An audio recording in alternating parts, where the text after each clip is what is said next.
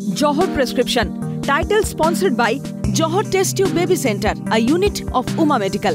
Co-sponsored by Dr. Plus.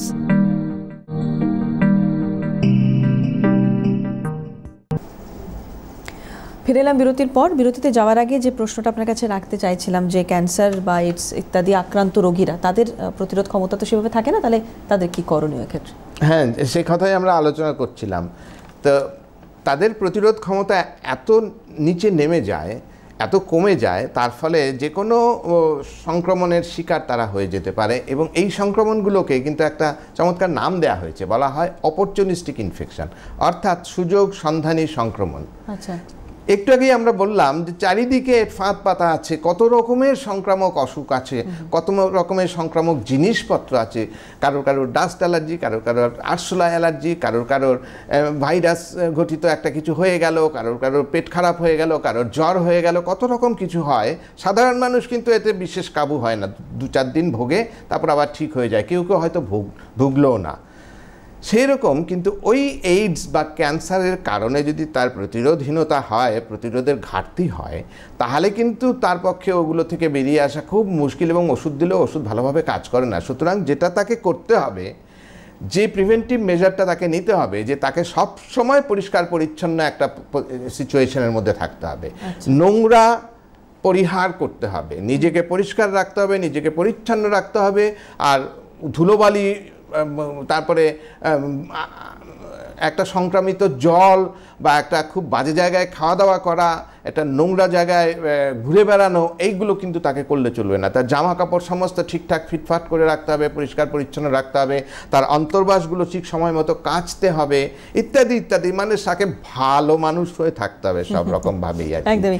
একটা বিষয় একটু মাথায় আসছিল, সেটা হচ্ছে যে অনেক সময় আমরা দেখি তো যে উন্মুক্ত কিছু শৌচালয় থাকে, তো সেক্ষেত্রে বা স্টেশনের প্ল্যাটফর্মগুলোতে যেরকম দেখি আমরা, যেভাবে ব্যবহার হয় সেগুলোর, এটা কতটা মানে ভয়ঙ্কর হতে পারে আর কি, বা এটা কতটা সমস্যা তৈরি করতে পারে?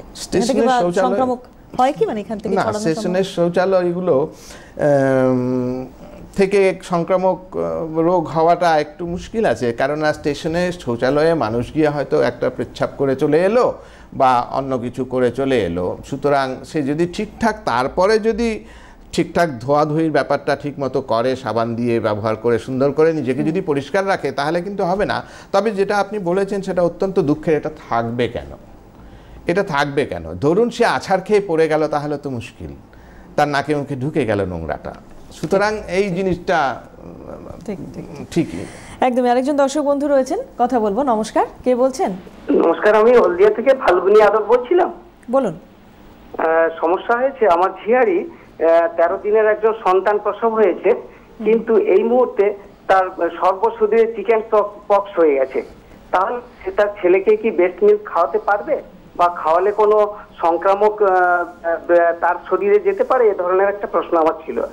আচ্ছা, বোঝা গিয়েছে। কি খাওয়াতে পারে? ব্রেস্ট ফিড করাতে পারবে? ব্রেস্ট ফিড, দেখুন, মায়ের যদি চিকেন পক্স হয়, তাহলে সেই চিকেন পক্সের সংক্রমণ বাচ্চার যে হতে পারে না, সেরকম গ্যারান্টি কেউ দিতে পারে না।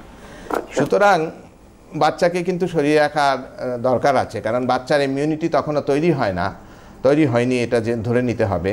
তবে এটাও সত্যি কথা, মায়ের দেহের ইমিউনিটি বাচ্চাকে কিছুটা প্রোটেক্ট করে, কিন্তু এই ভাইরাস থেকে কতটা করবে, এরকম ডাইরেক্ট কন্ট্যাক্ট থেকে সেটা বলা মুশকিল। সেই জন্য আমরা বলি, বিশেষ করে এই ক্ষেত্রে তাকে কিন্তু আলাদা করে দিতে হবে বাচ্চাকে। তবে বাচ্চার নিউট্রিশনটা যাতে মেনটেইনড হয়, বাচ্চার পুষ্টিটা যাতে সঠিকভাবে মেনটেইনড হয়, সেটা কিন্তু লক্ষ্য রাখতে হবে। কারণ আমরা জানি মাতৃদুগ্ধের বিকল্প সত্যি কিছু নেই।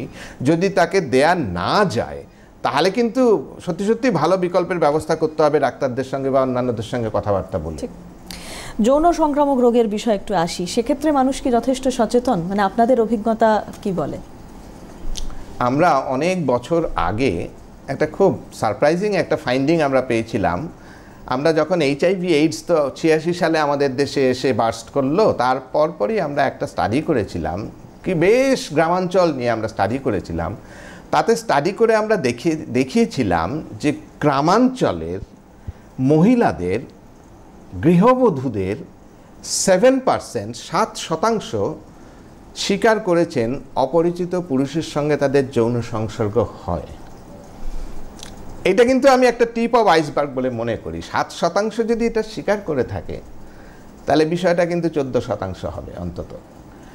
আমি যেটা বলছি যে মানুষ কিন্তু এখনো ওই বিষয়ে অতটা সচেতন নয় যে এর থেকে কি হতে পারে, এর থেকে কেন হতে পারে। মানুষ এত ইমোশনাল এবং মানুষ মুহূর্তের মধ্যে সমস্ত কিছু ভুলে যাওয়ার মতো একটা ইমোশন মানুষের মধ্যে তৈরি হয়ে যায়। মানুষের কিন্তু সতর্কতা বোধটা কিন্তু লোপ পেয়ে যায় সেই সময়। এটা বোধহয় খুব অ্যালার্মিং খুবই অ্যালার্মিং। এতে কোনো আজকে সময় শেষ, সময় খুবই সংক্ষিপ্ত এবং সময় এই মুহূর্তে শেষ, তাই আজকে এই অনুষ্ঠান এখানে শেষ করতে হচ্ছে। আমাদের সঙ্গে উজ্জ্বল কুমার ভদ্র ছিলেন, আপনাকে ধন্যবাদ আমাদের সময় দেওয়ার জন্য, এবং আপনারা যারা টেলিভিশনের পর্দায় চোখ রেখেছিলেন আপনাদেরও ধন্যবাদ। আজকে এখানে শেষ করছি প্রেসক্রিপশন। অন্যান্য সব খবরের জন্য চোখ থাকুক সিএনএ।